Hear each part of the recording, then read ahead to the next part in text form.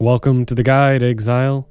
In this guide, we are going to be taking an in-depth look on damage conversion, how it works, and why it is so powerful. Viewer beware, this video will be full of calculations and numbers, so rev up those brains, or calculators. In Path of Exile, there are many different sources and types of damage that we can deal.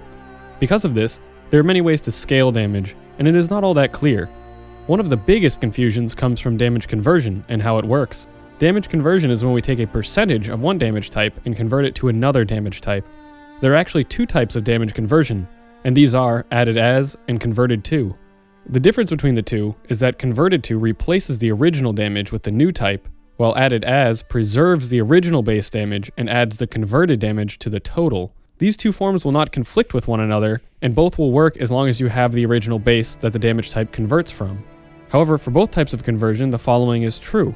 Conversion is done before any modifiers are applied to the damage. Converted damage is affected by the modifiers that the damage was converted from, and the new type that it now is. It is the second note there that really makes conversion powerful, as you are able to make use of more scalars from the passive tree, gems, or gear. On top of this, you can also fully convert from physical to a single element to gain benefits of elemental penetration. This is what I do in my cold conversion spectral throw build. Now let's take a look at each type of conversion to see how they work. First, we will take a look at the simplest of all conversion types, added as.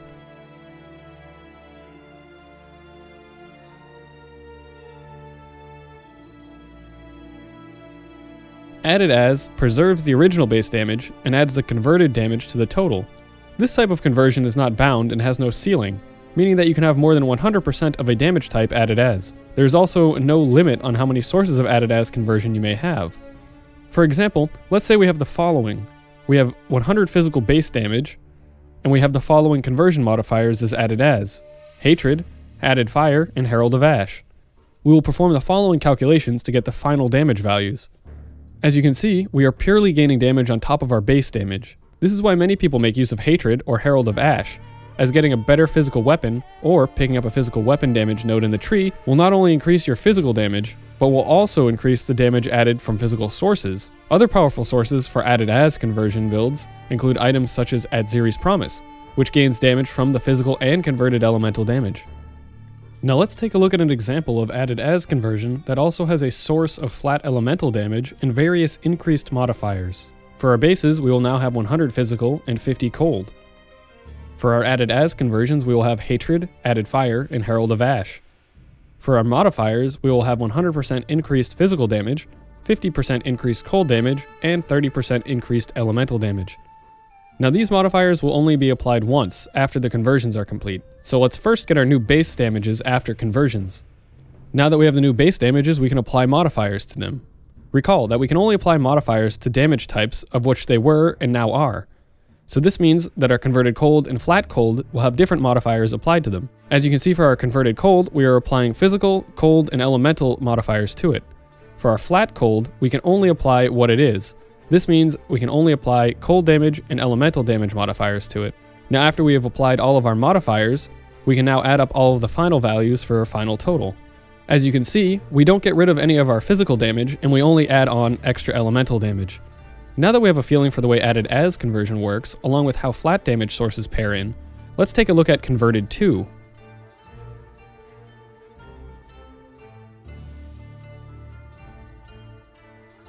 Converted to converts the original base damage into a new damage type and then replaces it.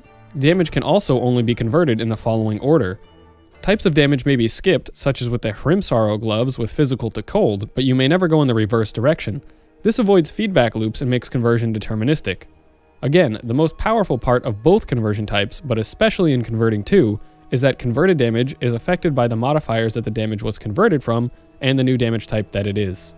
This means that if you convert all the way down the chain to chaos, the chaos damage gained through the conversion will benefit from modifiers to physical, lightning, cold, fire, and chaos.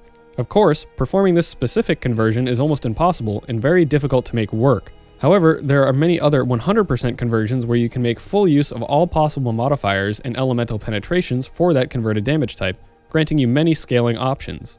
Now, converted to damage cannot exceed 100%. If you have more than 100% conversion, it will scale the conversions to an equal total of 100%. Skill gems that convert damage will take priority in this situation and will remain at their set conversion. Only conversions from the passive tree and gear will be scaled to meet the 100% conversion. For a simple converted to example, say that we're using the following: Lightning Arrow, which converts 50% of physical to lightning, Rimsorrow Gloves, which converts 50% of physical to cold, and Black Gleam, which converts 50% of physical to fire. We have a total of 150% converted damage. This is of course too much and must be scaled down to 100%. The Lightning Arrow skill gem conversion will remain at 50% since it does not scale, meaning that the cold and fire conversions from the gear must be scaled. We must first take away the set skill gem conversions from our total. There is now 50% conversion remaining to be divvied up between cold and fire. Multiplying their conversion value against the percentage of conversion remaining will give us the final conversion numbers. And final, we have 50% lightning damage, 25% cold damage, and 25% fire, and no physical damage, since we have converted all of it to another element. If we take the same example, but also use the physical to lightning support gem, we will have another 50% of physical damage converted to lightning. We now have 2 gems that cannot scale, and their total equals 100% conversion. This means that any other conversions will be ignored.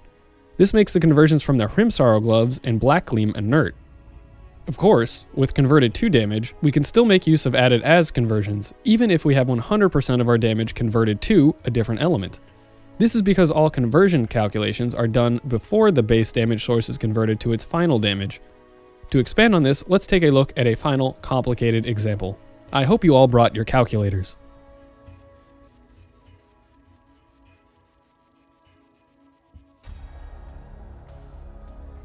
Let's take a look at a complex example that makes use of multiple converted tos and added as conversions, as well as flat damage, increased, and more modifiers. Of course, this example will not be efficient, but we'll try and example how these conversions interact and are calculated. To start, let's say we have 100 physical damage, 50 cold damage, and 30 lightning damage. For converted tos, we have Lightning Arrow, Cold to Fire, Rimsorrow Gloves, and Black Gleam. For added as, we have Hatred, Added Fire, Herald of Ash, and Cold to Fire. And finally, our modifiers. Alright, now that was a lot of information. As before, we will first want to get our conversion to percentages. We are using the same converted tos as in our original example, plus a new one, Cold to Fire, so we will have the following. Now we can break it down by damage type. Let's go in order from least complicated to most complicated. For physical, we will be converting all of our damage from physical to an element. This means we will perform an impressive total of 0 physical damage. Pretty simple so far. Lightning only has a simple conversion to and a flat lightning base. First, we will want to complete our conversions to get our base numbers. Now we want to apply our modifiers. We will add up our increased modifiers and multiply by all more modifiers. Remember, for our converted damage, it will benefit from all damage types that it was and now is. For our flat damage, we will only be able to benefit from the damage type that it is. Now that we have our final numbers, we can add them together for our total amount of lightning damage. Cold is a bit more complicated, as we now have added as conversions, and it is in the middle of a conversion chain. Again, we will first want to complete our conversions to get our base numbers. Here, we can get all of our physical to cold and physical added as cold, and then we can add these together, as they are both coming from the same source, just different types of conversion. Now we have to get our remaining cold damage after we convert 50% of it to fire. Now that we have our final cold bases, let's apply modifiers to them.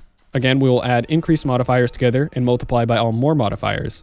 For our converted damage, it will benefit from all damage types that it was and now is. For our flat damage, we'll only benefit from what damage type it currently is. Finally, after we have our final numbers, we can calculate our total cold damage. Finally, we have fire, which is the most complicated. Here we not only have added as conversions, but multiple different sourced converted tos. We will first want to complete our conversions to get our base numbers. As with cold, we will have a physical to fire and physical added as fire. Once we get these base numbers, we can add them together as they both source from the same damage type. Now, due to the cold to fire gem, we can also take the information we gain from our cold conversions to get our values here. Now here, we are converting from physical to cold to fire, as well as from the flat cold to fire. This will result in the following base numbers. These cannot be added together as they both source from different damage types. We now have our final base numbers from conversions, so we can apply modifiers. We will want to add increased modifiers together and multiply by all more modifiers. Again, all of our converted damages will benefit from damage types that they were and now are. Now that we have gotten our final numbers, we can calculate our total by adding them all together. As we have now calculated all the parts of the damage, we can now look at the final values in comparison to their original values. As you can see, we have removed one damage type, added a new one, and scaled all of them. Well, congratulations! You have made it through another numbers lecture. There's truly a lot of hidden and complicated sourcing going on for your damage types, along with many different ways to scale it, which becomes very confusing. However, I hope with this guide, along with its examples, has shed some light on how the basics of damage conversions work and why they are so powerful. Now with this information in hand, maybe you can plan your own conversion build. Thanks for watching, and I'll see you in the next one, Exile.